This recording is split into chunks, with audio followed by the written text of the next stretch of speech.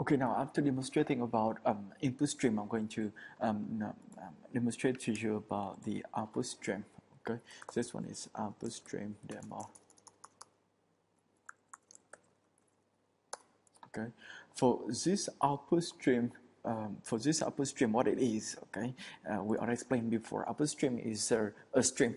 Because what is a stream? The stream is a channel from which you're going to read or write data to. And in this case, output stream, so it's a channel for you. This you're going to write data out. Okay, and write data out to where? What is data? Data is in sequence of bytes. Okay, and route data to where? You may write data to system.out. Let's say just standard output.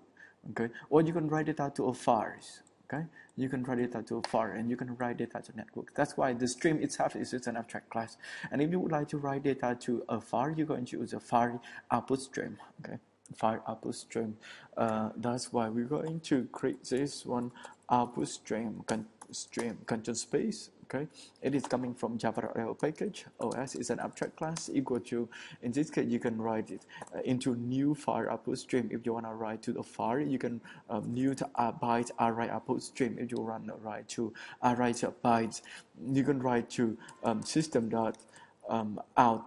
Okay, this one is the out stream. Okay, you can write to system. Okay, or you can write to the network so on and so forth. Then in this case, we're going to write to new output file output stream. So we're going to write to a file. That's why, and we can specify the file in form of a file. If you would like to write a file descriptor or the names, string names of the file, like we explained before. Okay, then I'm gonna explain about the append option later, but let's just go through this one. I'm gonna use this one. So we're going to write to myfile.dat. Okay, it's just .dat or .data. It's not .txt or .whatever. The reason why just .txt is okay. Okay, .txt. So I'm going to write bytes, but representing text. Okay, I'm going to write bytes, but representing text. Okay, and let's just have a look at this output stream. It's an abstract class. What method does it have? It's an abstract class. Why it's an abstract already is explained. And what are the methods does it have? Okay, it has a method which is to close, which is after using this pipe, you're going to need to close it. Okay, then the first I'm going to explain at the time of studying about buffers. You have a write. You can write 1 byte down, or you can write an array of bytes, or you can write array of bytes from some offset up to some length. That one is abstract class. Now, what is a file output stream? The file output stream is a stream specifically that we're going to write to files. Okay, and it's implement those methods too with some extra methods. Okay, with some extra methods. So now we're going to surround this one with surround statement with try catch, because you may specify this file name wrong. Then.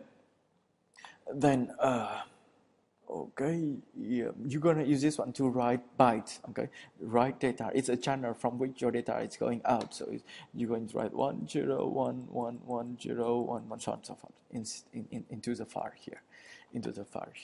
And in this case, I would like to use this output stream to write the first byte, which is 97, which is A actually. This one is A, or you can specify that one as character A. Okay, 97.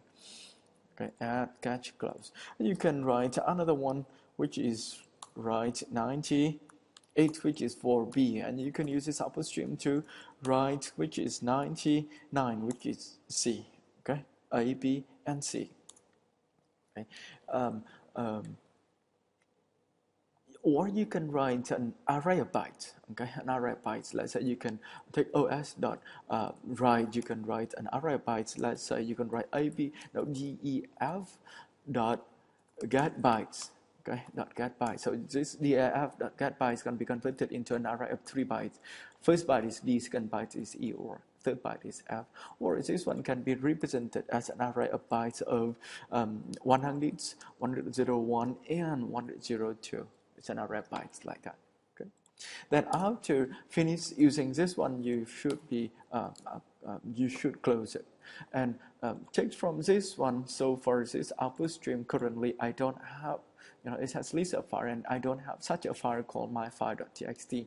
And let me just name it new file, so it's not going to be confused with the previous one.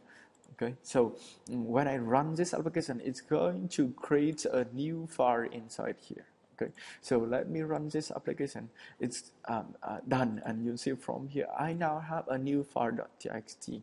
.txt means it's representing your data, even though you are writing it in forms of bytes. Okay, but it's gonna be displayed or represented in forms of characters. So it's going to convert 97, 98, 99, therefore ABC. And you have another array, and you have another arrays from DEF is going to be DEF over here. See?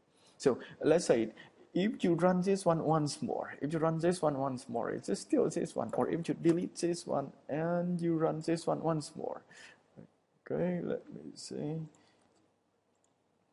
Okay, if you run this one once more, let me see this one, new file, you'll see it's come back to that one. Okay, and if you run this one, okay, and you come back, you have this one. Okay, if you delete it, okay, and you run this one, it's gonna come back to that one. So anyway, whatever thing, if you modify this one somehow and you run this one again, it's going to just override whatever you have over there. So if you don't like to override draw data each time you run, okay. So if you already have that file, it's going to by default override that file. Okay. If you don't have that file yet, it's going to create and write your data. Okay, it's going to create and write your data. So if you don't like to override your data, but just try to add your data in, this one is another option comes in, which is for appending. Okay, and you can say append equal to true. So you can see if you don't say anything, by default append is false. Okay, so if you say append is true, so currently it says if you run once more, it's going to continue to write your data. It's not override your old data. So this one. So if you keep running, it's going to keep adding. Okay, so that is the demonstration about the option true here. Okay, and this time you are using this stream to write every single byte. That's why this one is called a byte stream. It's called a byte stream. Okay. And of course, next time, so what is not byte stream? Why is it called byte stream? Because it's reading every single byte. Okay, so what is not byte stream? Okay, we have something different. Let's say data input stream, data output stream that we're going to demonstrate in next lecture. Okay, next video.